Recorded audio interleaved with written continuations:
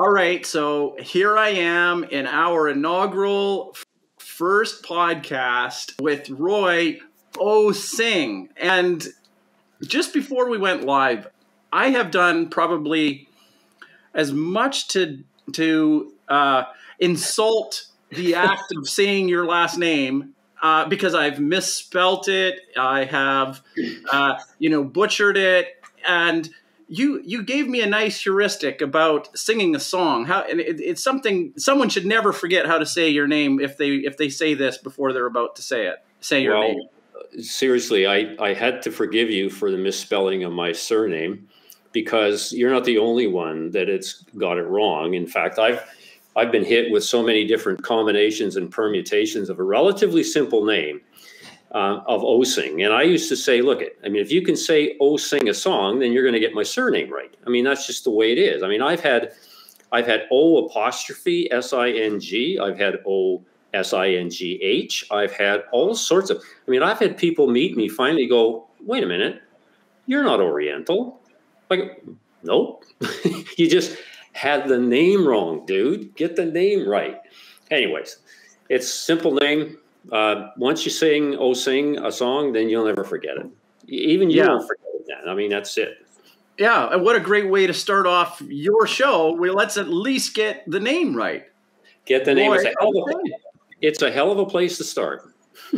That's right. That's right. So, here's the subliminal, work at play is that the ethos that is Roy has everything to do with basically be different or go home or stay home, basically. Well, it's true. For me, this whole be different or be dead journey that I've been on for literally decades started out really, really young in my life and my career, where I figured out that everybody around me was really not doing a heck of a lot in terms of, it started out with a career focus. And my observation was that the crowd of sameness was so huge that it was an incredible opportunity for me because I don't like sameness. I don't like rules. I don't like any of that stuff. And if you read my articles, you'll read about dumb rules and all this kind of stuff. So I figured out relatively early that the whole principle of figuring out how to break away from the herd, how to stand out in ways that are meaningful to the crowd that you serve or to the people that you serve. I'm not talking about just being an idiot for an idiot's sake. Behind the idiocy needs to be a strategy, Daniel. That's the point, right? But I figured it out and I started to live it, and I learned how to apply it in different ways. I learned how to apply it in the various functions of business that I was responsible for. And I was very fortunate. I had a great career with BC Tel and laterally TELUS. And I had an opportunity to practice this stuff, which a lot of people don't have. And I learned more and more about it. Hell, I'm still learning about being different, being dead every day of my life. I apply it to being a grandfather because I have 4 amazing grandkids. So I am the be different papa. And that's the way they talk. I got it. Well, that's wonderful. So you live and breathe your philosophy. I am somebody that I'm a philosopher as well, and I think I hear this trope out in the mainstream that it's like live your philosophy. Don't do as David Hume did and have a hobby horse philosophy. And I can kind of take that with a grain of salt, because the thing is that David Hume offered such an important piece to philosophy. So, I kind of still take that with it. But the wisdom is there that, embody it, like live it, practice what you preach, all of these other kind of truisms, right? Well, so it's absolutely right. Like I talk about eating your own dog food. And what I mean by that is it's more than just the words, okay? The promulgation of words is easy. And many people do it, in many different sort of contexts. But the fact of the matter is, if you cannot translate or transform or morph words into action that's meaningful and relevant to people, then you're a fraud. You're an absolute fraud. You're dishonest. It's intellectually dishonest what you're doing. And I personally have no time for it. So execution in terms of what you believe, for me, is critical. And if you carry that with you in everything that you do, it will lead you in the right direction. You will be successful because that will separate you from everybody else, the pedantics out there that love to talk about the words, but quite frankly are at a loss when it comes to, well, how do you implement it? I'm all about how-to stuff. All my stuff is how-to. And it was easy for me to write it because I did it, right? It's stuff that's grounded in pretty good academics. I say pretty good because I wasn't driven to be academically purist, because there's no such thing. I mean, only the academics think they're purists, right? So I'm a practical guy. I want to get things done in the trenches that satisfy customers and people. So I had to take what was generally an idea that was grounded in some pretty good basics and execute the hell out of it better than anybody else. That's all you have to do. That's all you have to do. Yeah, no, I agree. I want to go back just in one point.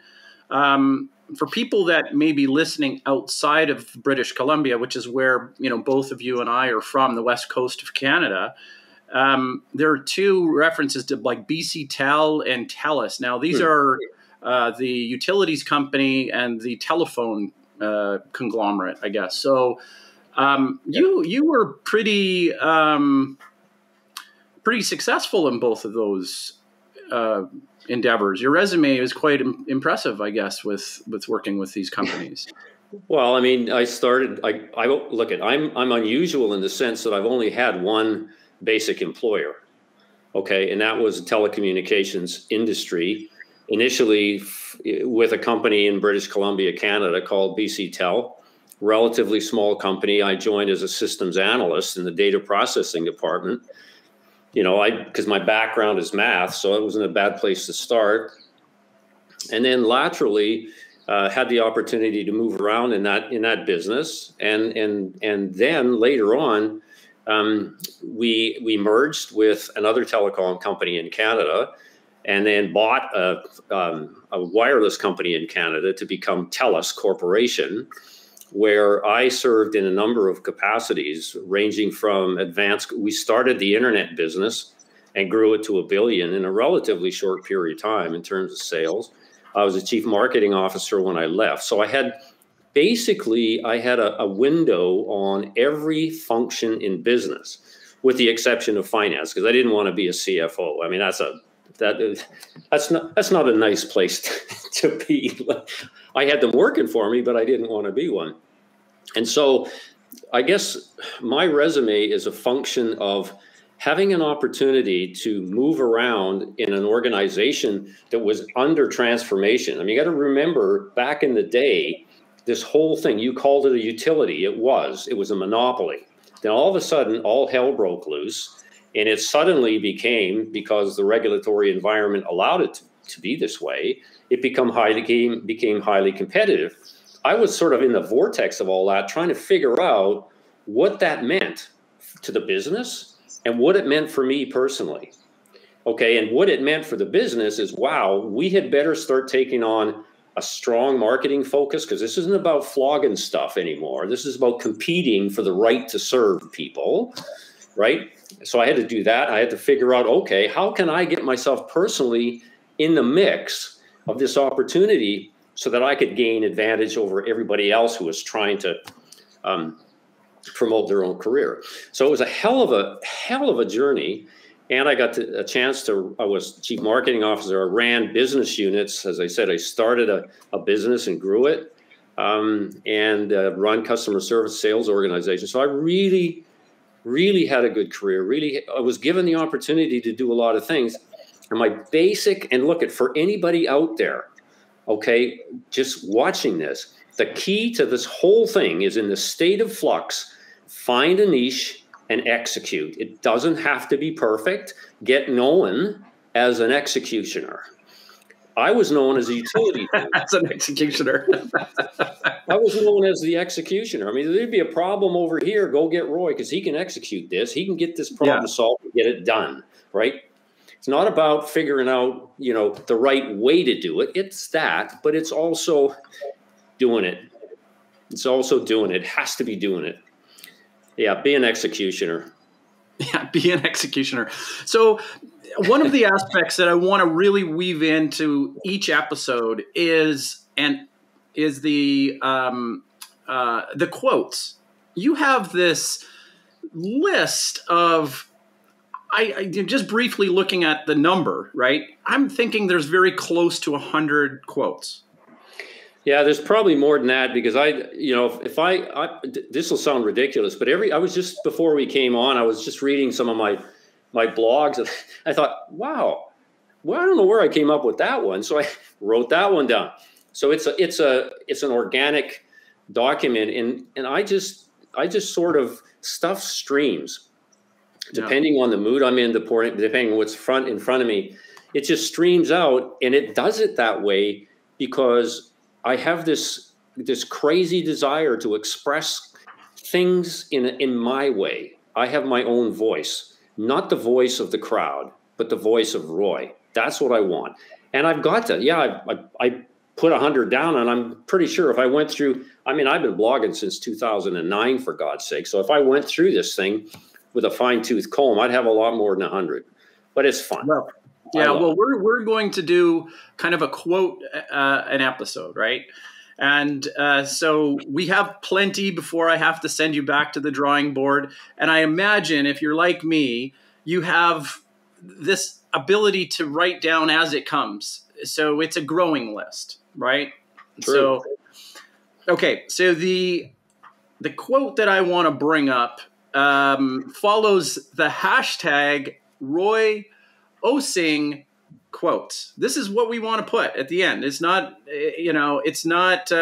your dates. It's a rather new phenomenon of the hashtag, right? So that's kind of the idea. Cool. The weird they must inherit the earth. Oh yeah, man. I mean, it's absolutely the case. And it goes back to the fundamental precept that says, up to now, factories and crowds and floggers have basically run business and determined what people shall and shall not have. It hasn't been a world where the organization has been created in the image of the customer. It's been a world where the organization determined what the customer shall have, and it was a function of scale and economics. Okay, is what can we push out to the masses cheaply or as economically as we could, and hope that as many people picked it up. So it wasn't about what does Roy look like and how should we cater to him. It was, which would require you to have a really close-up view of who I am, right? It was more, let's look at that herd of people through a telescope. We can't see their images perfectly, but we know they're big. Let's go after them. That philosophy, mass marketing, has predominated the world and business as we know it. And it's dying.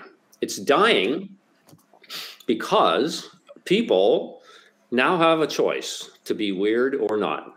I mean, this is not an issue of how you're born. It's what you choose to do with your life, what you choose to be with your life, who you choose to be with your life. And never before has there been so much choice available to people. The very fact that people have an opportunity to look at a podcast like this and choose that they want to be a Liverpool fan, right? Yeah. I mean, that happens. It never happened in the past. It would be, do you want to play football? Not, do you want to play Liverpool? Do you want to be a Liverpool fan and know everything there is to know about Mo Salah? And so that whole change is opening up this focus, from my perspective, that's so important. It is like people, you're using the word weird, not in a negative way, but in a way that describes the choices that we have to actually not comply in a positive way. I'm not talking about, non-positive non-compliance. I'm talking about we choose not to write inside the lines. Yeah. We choose to write outside the lines because that's who we are. Now, the key here is that class of thinking, that class of person is growing so fast that indeed, if organizations don't get onto it, they're going to miss it because the masses won't be there. The weird will be there, and they're not just perhaps going to inherit the earth. They will. They will. Yeah. So you see this as an inevitability. And, I think the case could be made that this is a function of complex systems. I mean, I'm not trying to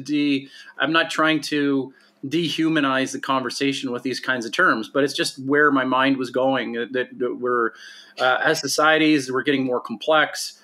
We kind of have this decentralization of institutions thanks to technology. So it empowers people to be able to do that. Well, the interesting thing is factories, and it's not my term, it's Seth Godin's term, who's one of my marketing mentors. I mean, he was right when he said, look at this whole marketing thing started because factories produced stuff for the masses as cheap as they could.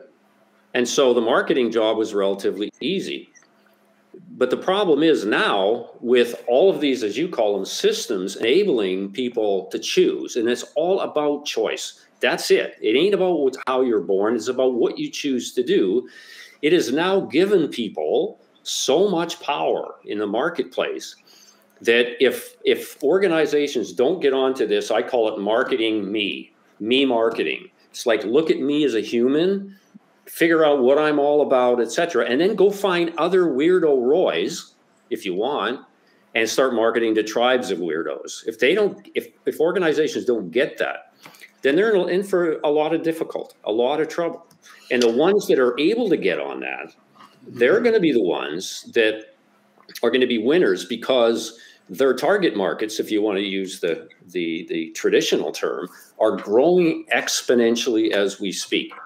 But the other thing that's going on is social systems, not just, you got technology, you got social, politics is moving away, quite frankly. Well, Roy, let's pause on the politics for a minute, because I have a really important piece to bring in that I think is really relevant. And it does validate our model at Planksip, a publishing company and media outlet. It was, for thought leaders and this type of thing. And what I didn't want in our group, in our collective, is I didn't want to have writers and thought leaders that were trying to write Wikipedia articles. I wanted, there's something that you hear in an author that is the writer's voice. Have you heard that before?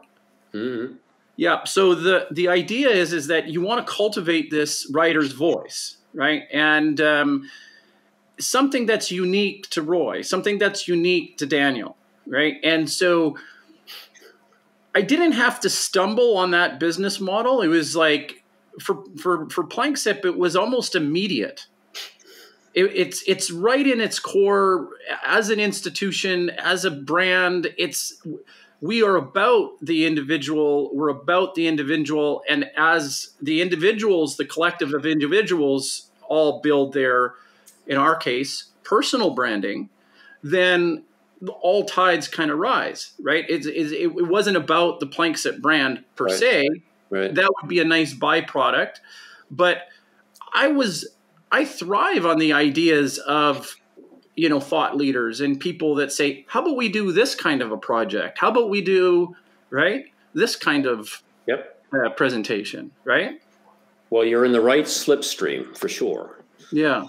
I mean, that's where you want to be. Absolutely right. The thing that I find interesting is at this point in time, people that talk about such things as cutting the crap or entering into the bear pit are few and far between, because most people have been taught to have a conversation a certain way. They've been taught. Roy, I haven't heard those terms before. Haven't you? No. Oh, well, they're my terms, of course. No. Cutting the crap is very much a part of how I talk about one of the biggest problems in business, which is businesses define innovation as doing something new. I happen to believe that the bigger part of innovation is getting rid of the crap that's preventing you from doing something new. And so I talk about in my work how to go about cutting the crap actually in your business, in your life, for God's sakes, in your career, to actually expand your capacity to do the more relevant things, right? Like typically crap would be something that was relevant maybe 5 years ago, but there's people in the business that love it and own it so fondly, they refuse to let go of it. That's part of the problem. And so when something new comes along that has to be done, they start arguing for more resources, which of course gets turned down because the margins go down and it's an endless cycle. Right. What I used to do is say, look, before we're going to talk about taking on a new project, which is really important, we should do that. I want to know what crap we're giving up. And if you can't find some crap, we're not doing a new. Now, people would say to me, yeah, but Roy, what if you can't find any crap? And I'd say to them, well, quite frankly, that's bullshit.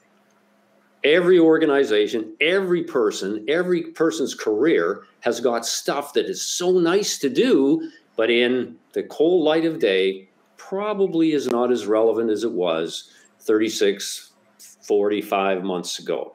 So the cut the crap notion, and if you look through those quotes, Daniel, you'll find one, speaks that way. All I'm saying is, my observation is, I don't hear the language, right? The cutting language that I use, and I'm not saying I'm right, I'm just different. By the way, that's another concept. You don't have to be right. You don't have to be best. You don't have to be better, but you have to be different. Okay. But I'm not seeing that anywhere around. I'm not seeing it. And one of the things that people pick up on is, wow, that's kind of a neat concept. Well, if it's an old one, it just means you haven't heard it because people don't use it around you except me. I'm the only one that does. Right. So we're still at a point where school, well, we could do a whole session on this, where the education system is forcing compliance, and that actually stultifies the ability of people to break away, choose to be different, because it's ingrained.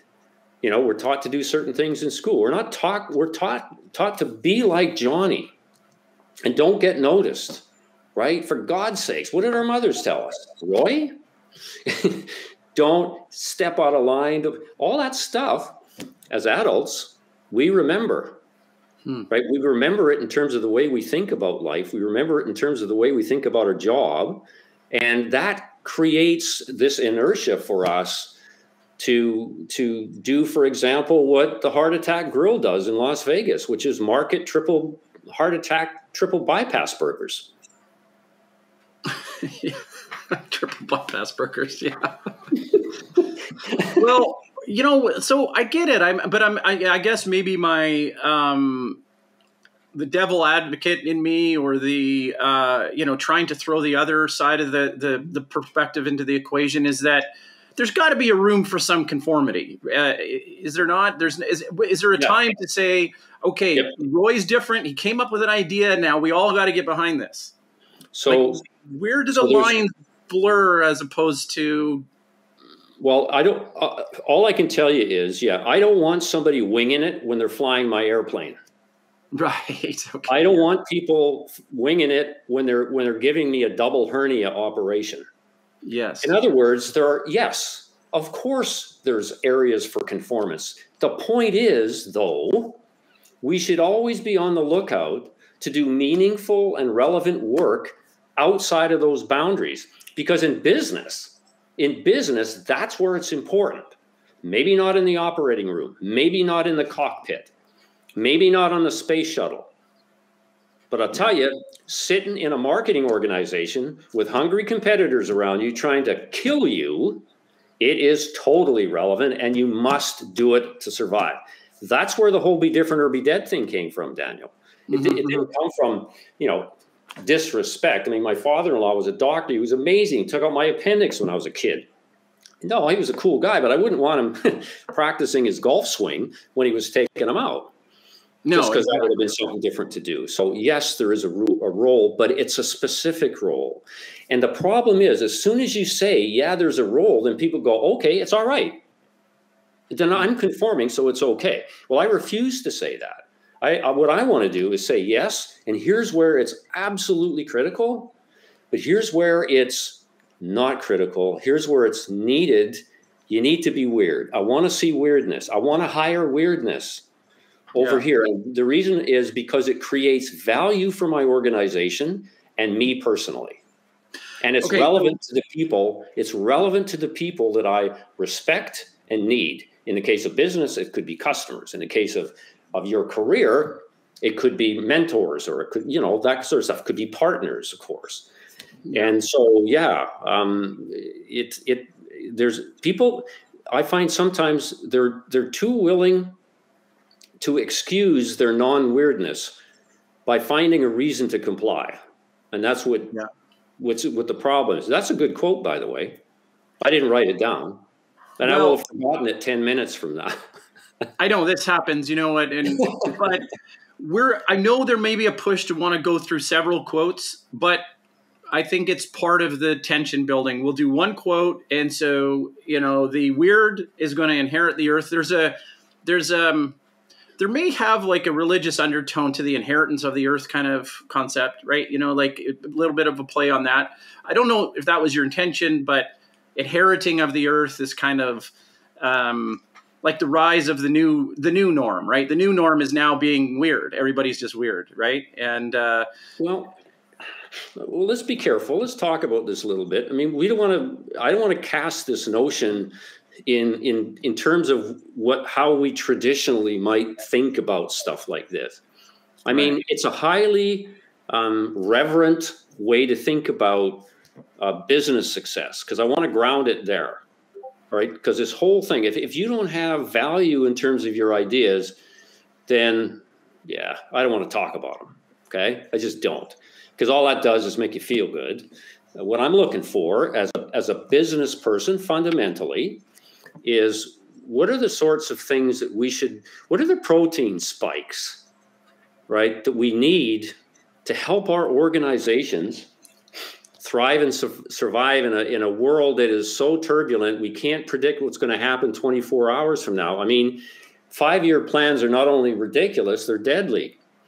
My son used to say, Dad, my long-term plan is, what am I going to do on Friday? And I used to think that's ridiculous. But the fact of the matter is, today, long-term planning, in my view, has got a 24-month horizon. So we need to start to think in those terms. And so when I grab a word like weird and inherit the earth as being not shall, they must, what that suggests it suggests is we need to empower people to be weird. We need to recruit people that are weird. I mean, Steve Jobs did it. He's a pretty remarkable dude. He did it. A guy by the name of Tony Hsieh, unfortunately passed away, CEO of Zappos. My God, what a business model. Can you imagine women actually buying shoes without trying them on? Yeah. Zappos did it. And he came up with this whole delivering happiness cultural conversation. And it was fundamentally, one of the biggest planks said, we want weird. And so his value system, his culture, I mean, his employee development, everything was built around that notion. So this wasn't a throwaway. This was strategic. Weird is strategic, okay? Exactly. It's not a fun concept to play with. Otherwise, I wouldn't be frivolous about it. It's really not weird for being weird, for weird's sake. And I think I want to talk about politics for a minute. And I want to throw out, I want to propose something that I think you would think, okay? But it's something that philosophically we wrestle with, at least politically. So there's a rising conversation in our political discourse that has to do with virtue signaling, social justice warriors, right? And these may be terms that that may limit that certain group of people. I get that, but I'm stereotyping a certain group of people that are hell bent on changing social causes, and they basically point to of course it's good to give everybody X or do this or be nice or nice person, and so from that group of people to have those people as different. It's very hard to get, from a business perspective, from a valuation perspective, it's very difficult to figure out what you do with that. Now, if you talk about from the business world, you can say, well, innovation means something. It means that we can do something in a way, we can innovate, we can provide something, we can enter into this marketplace and enter into relationships of exchange, right? So do you see the two worlds differently, or, you know, like... No, I don't. For me, if you're sitting in a business and you're trying to figure out how you're going to grow it, I talk about my strategic game planning process, which is a process that I actually created myself when I was running the data and internet business. When most consulting approaches were so goddamn pedantic. I mean, they were a cure for insomnia at the very best, and they weren't completely useless. So I created my own process that literally can be done in 2 days with a team of leaders, right? Part of that process was deciding what I call how big do you want to be, which is what kind of growth goals do you have over the next 24 months, and who do you want to serve? The who do you want to serve is a strategic issue. You don't just assume that you serve everybody, because the fact of the matter is no two customers are the same and no two customer groups are the same. You want to pick those groups of people that you think have the latent potential to deliver your revenue goals. So back to the social discourse conversation. If any one of those tribes of outliers, right, has grown to the point where they represent a good financial opportunity, then by all means, they should be considered and they should be understood in terms of what I call cravings are, not needs. Everybody markets to needs. I believe the operative word is cravings. What do they crave? Just like anybody else. But they have to earn the right to be served by reflecting in themselves the potential that makes it worth my while to go after them. It's merely on that basis, Daniel. It's not based on any judgment, any filters. It's just pure, hard evidence of, can you satisfy my growth goals? That's it. Well, you know, what's really interesting is that I must have struck something organically with you that you know, because we have an exchange of sorts, right? I mean, the activity of doing and committing to a weekly podcast, right? This is a big deal for two execs and business owners to say we're going to take some time out of our schedule every week to produce. And so there must be something in terms of how you perceive planksip. And I know from my standpoint, there's some value there, because I think you're very interesting, unique, different, all these kinds of things. But as I speak with you, there's a foundation of wisdom that is that's my main draw is the wisdom that I think you have. But the other side of that is to figure out how to actually monetize it. To be quite blunt, wisdom and knowledge without the ability to create value from that people are willing to buy, to be crass, is of interest. But really, you can't keep doing that. I mean, that's just the way the world is, right? I mean, so you need to figure out a way to transact so that both people are rewarded. Some people don't want money for rewards. They want something else. Okay, well, let's just go on a bit further, and you just figure that out, what makes sense to both parties. But at the end of the day, I'm not an altruist in terms of this journey I'm on. Don't ever think that that's my case. I want to change the conversation out there. Maybe that's a bit altruistic, but my belief is that if we're able to change the conversation away from compliance and conformity to being different and weirdness, then I think businesses will do a lot better in terms of satisfying people, and that's a good thing. Yeah. People will be a lot more satisfied because they will be listened to. That's a good thing. Shareholders will be satisfied because those businesses that are doing that will earn greater profits and their dividends will go up. So their retirement plans will be more healthy. And that's a good thing. So I can draw this microcosm of what we're talking about. I can embellish that into a bloody spreadsheet that shows exactly what stakeholders are going to get positively affected and why it's a good thing. I mean, this is not a crusade, right? This is not, I'm sorry, this isn't, no, I'm not going to say it. This is not a crusade. This is a hard-nosed journey of satisfying people and reaping the rewards of doing the right thing. Yeah, yeah. Well, you guys notice, everybody noticed that Roy held back there. He was going to say something, and we don't know what he was going to say. But I've had the pleasure of speaking with Roy, and he's not afraid to speak his mind. So I'm just silently wondering what that was that pulled back on the reins. We'll move on if we.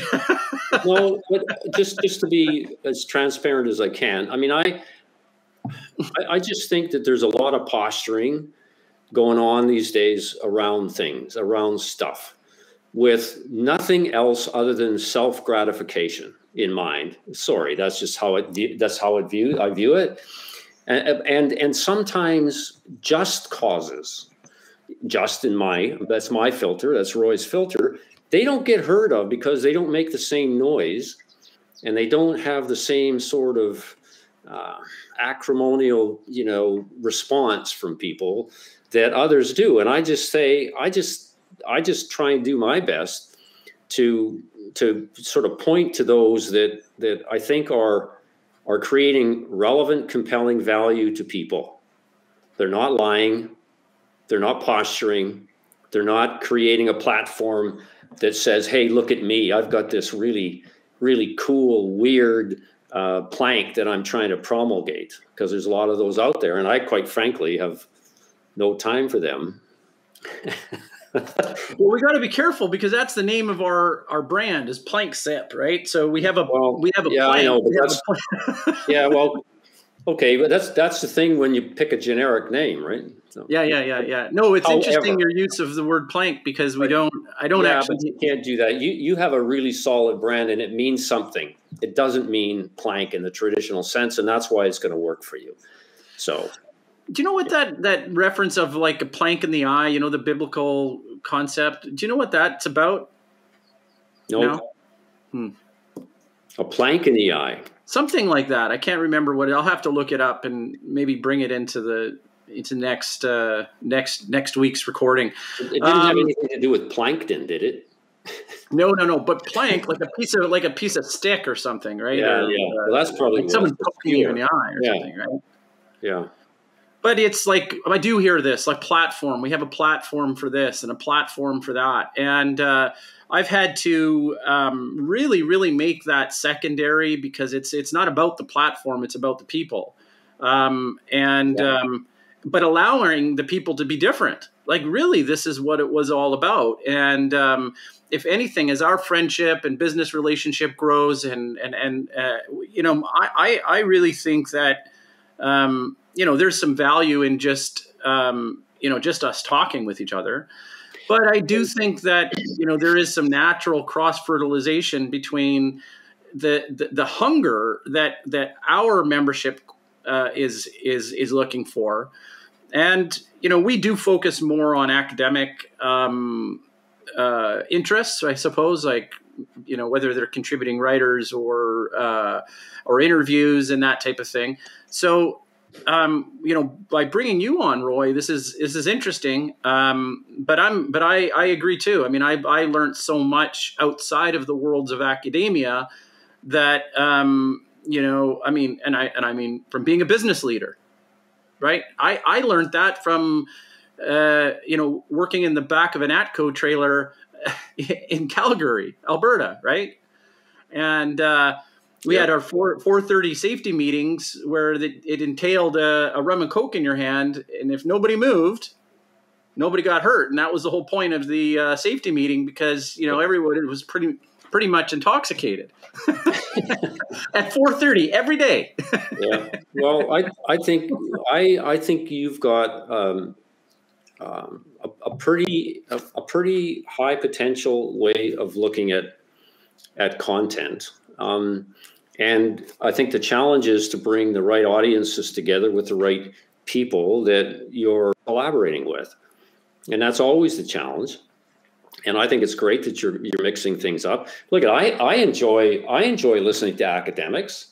Okay, but I guess the thing is, I believe that everybody has a specific role to play. Academics have a specific role to play. The problem I have is the world has defined that role has been all-encompassing in some areas, and I disagree with that. I'm an executioner. Get the idea just about right. Get the organization heading slightly west. Execute the hell out of what you think is right, and learn what isn't right on the way and tweak it. That's right. Strategy that works in the real world where you can't formularize events that strike it. Yeah. And that's my deal. Because I've never seen a business being run by formula. Are they used? Of course. Of course they're used. They're used to inform, not to decide.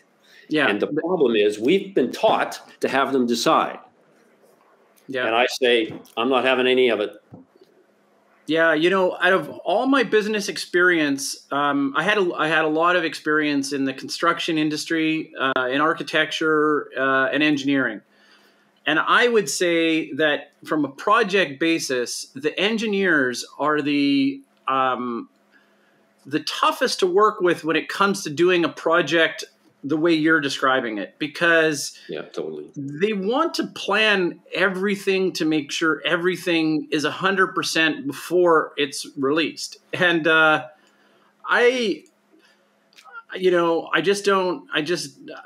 it's just too much. It's just too much. You have to have a philosophy about this, just to play to your interesting bent. I mean, first of all, you have to either believe that perfection exists or believe that it doesn't. Now, I happen to be, guess on what side, right? I don't believe perfection exists at all.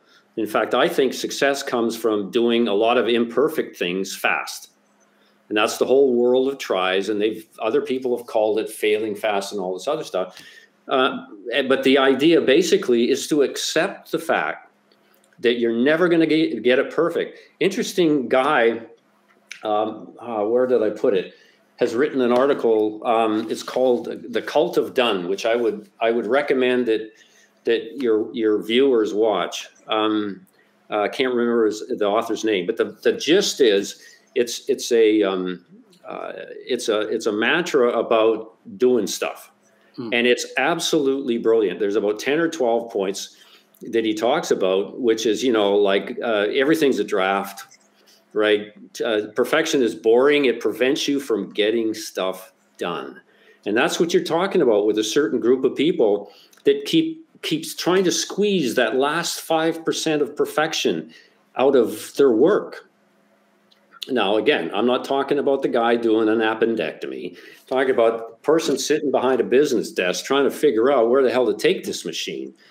There gets to be a point you got to ship it and learn as you run, and that's kind of like the world that I've been in, and find it really comfortable. I find it frustrating as hell to run into the people that you're talking about that just want to study it. It's called paralysis by analysis, an old term, but let's overstudy this, because if we're finished, we're going to have to make a call.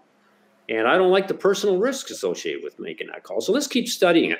And politics is a classic world where that happens, right? It just happens all the time. That's because these aren't business people having to earn their way through $1 billion in sales. Otherwise, they lose their job, they lose their family, they lose the company. Yeah. Yeah, I agree with that. You talk about even social causes. So I'm interested in that difference between the overlap of social causes. I tried to bring it up, and maybe it was a little bit baity, but I was making some assumptions, and I tested all those assumptions, and they didn't. You didn't fall into those assumptions. But what that really means is that you could have a nonprofit organization, that has any interaction with a public, and to say, Roy can go into that organization, leaders can emerge in that organization to say, look, we understand how things are typically done in this or in this industry, or to like say raise funds for a good or just cause, build awareness, any of these kinds of things. But you gotta be different. You gotta be innovative. You have to try and do something that's unique. Otherwise, you'll never get noticed. So in my career, and I've done this quite a bit of this, I've sat on a lot of not-for-profit boards. And for sure, I'm glad you brought this up, because this isn't just about the bottom line of positive net income. It's about organizational success at whatever level of return you want. It could be zero in the case of a not-for-profit. So I've sat on the board of the Cancer Foundation.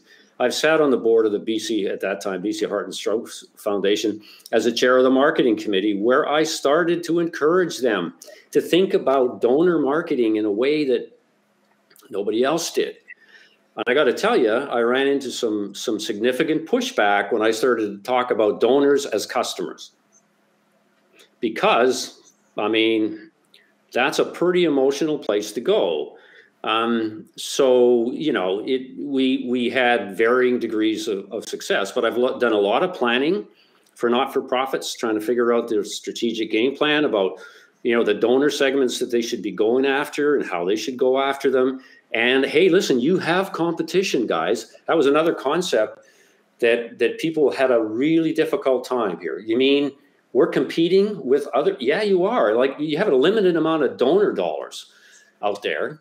What makes you special to actually convince that person to give you their donor dollars?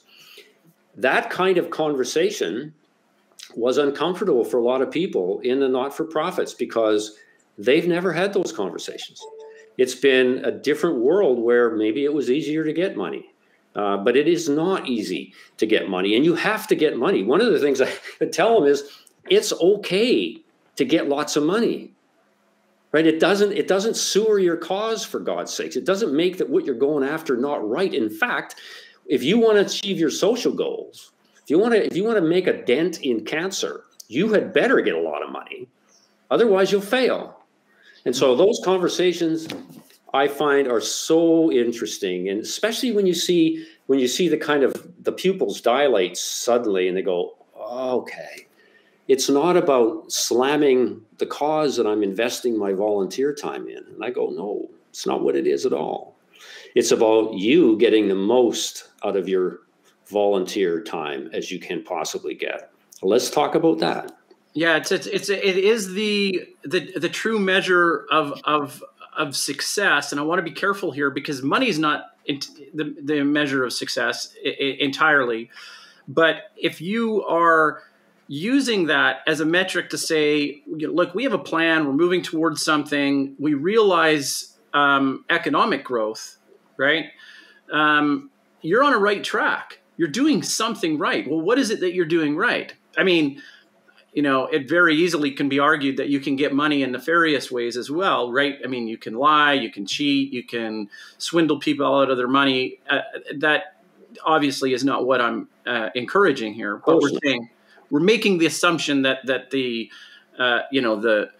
advisor, the business guru such as yourself, or the organization like planksip, we are gaining success and we're gaining traction because we're providing value to people. That's the idea. Yeah, look at you're looking for what is the common denominator that people talk about when they talk about growth? Well, for most of the world, people might say, well, we want to get more donors, we want to get more authors, we want to get more blah, blah, blah. Those are actually drivers of a higher order result. Okay, that higher order result typically is what kind of revenue stream do you want to see?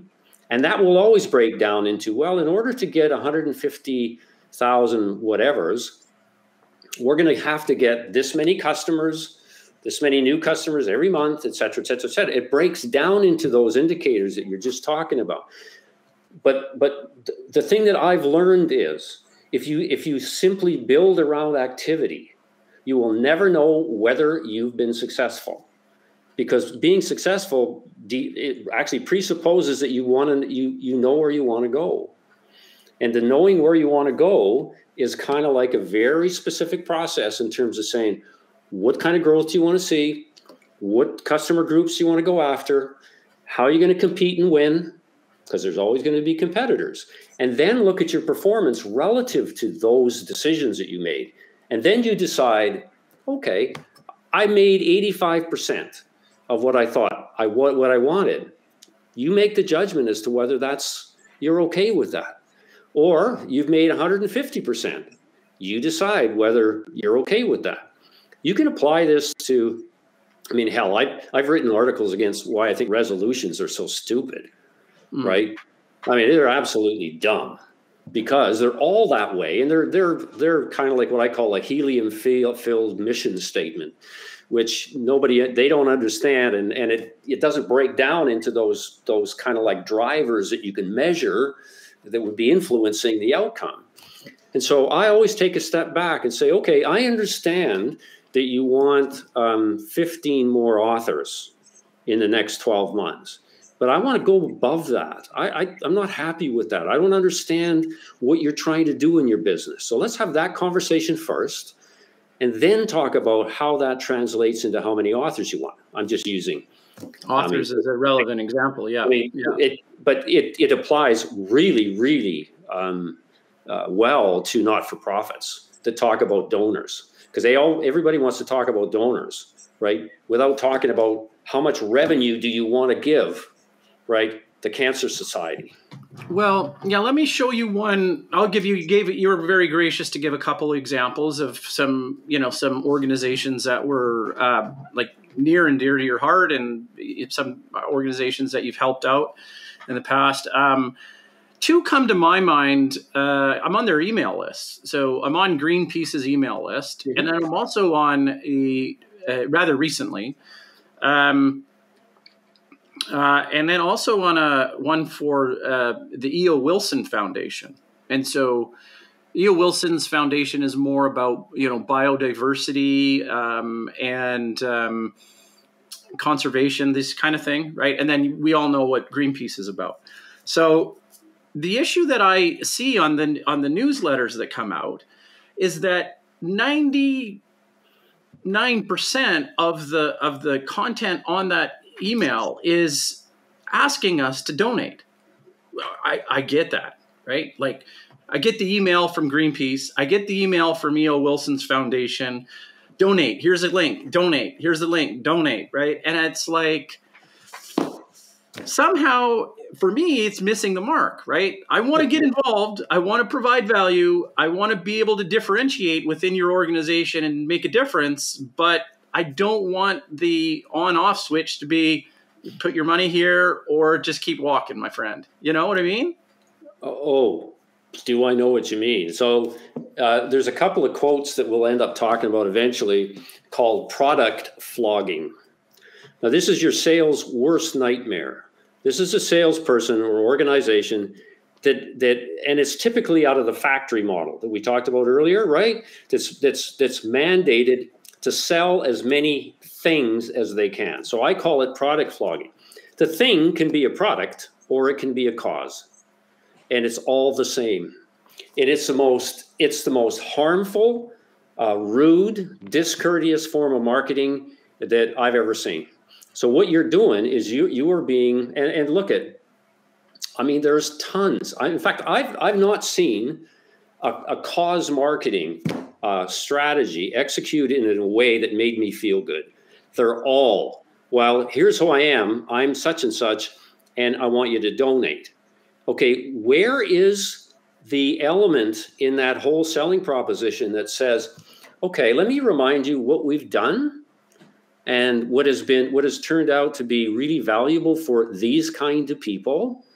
Let me tell you why I think you should donate to my organization versus any other organization, because I understand that you have limited resources. Where the hell's that? None of them do it. They just say, okay, you're on my email list. Therefore, you've indicated an interest. Therefore, I have the right to hit you between the eyes with a selling proposition and ask for money. It's incorrigible. Right. You know what? Incorrigible. So on that note, guys, I'm just looking at the time, and we've got to go. That's the end of our first episode. But Roy, how did you think that went? I thought that was great, and I can't wait till next week. I measure everything in terms of feelings. I felt like I had fun. I enjoyed the conversation. I really did. It was great repartee, and I can hardly wait for the next one. Awesome. Thanks, Roy. Appreciate it. Talk to you later. Bye. Yep. Cheers.